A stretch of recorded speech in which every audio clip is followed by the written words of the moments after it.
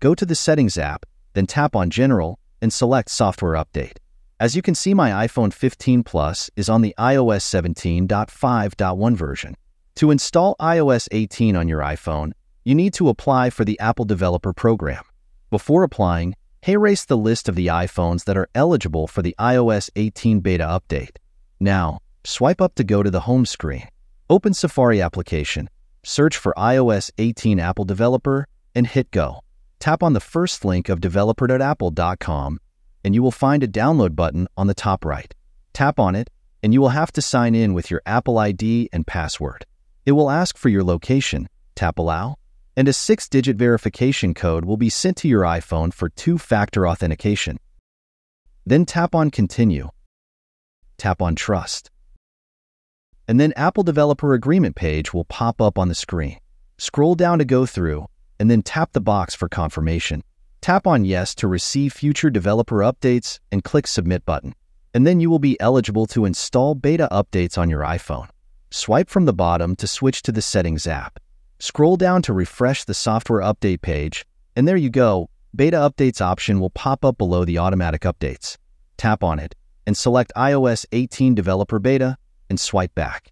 The page will reload automatically and iOS 18 Beta Update will pop up on the screen.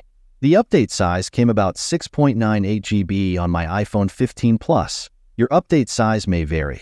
Now tap on Update Now button, type your passcode, and it will start downloading the update on your iPhone. The download time will depend on your internet speed, so make sure you are connected to strong Wi-Fi network. After the iOS 18 download is complete, it will ask for Install prompt. Tap on Install Now, and the iOS 18 installation will take place. After some time, Hello screen will pop up. Then swipe up to open, and you will be asked for your passcode. Type it, and you will get a confirmation message of iOS 18 software on your iPhone. Tap on Continue, tap on Setup Later, tap on Continue again, and swipe up to go to the home screen. Just to confirm, I will go to the Settings app, and you will see that the menu has been changed. Tap on General and Software Update, and you can see iOS 18 is being installed. Now let's swipe up to the home screen and see if there has been any new apps installed with the iOS 18 version and do some quick benchmarks. As you can see, Feedback and Passwords app has been installed on this iOS 18 version, which I will cover in depth in my next iOS 18 video. Now let's do some quick benchmarks with Geekbench and 3D Mark. Both apps scored less points than the previous iOS 17.5.1, as I tested it before installing iOS 18, which is obvious since it's in the developer beta version. Also, I tested Wi-Fi speeds, which came about to be almost similar with the previous iOS version.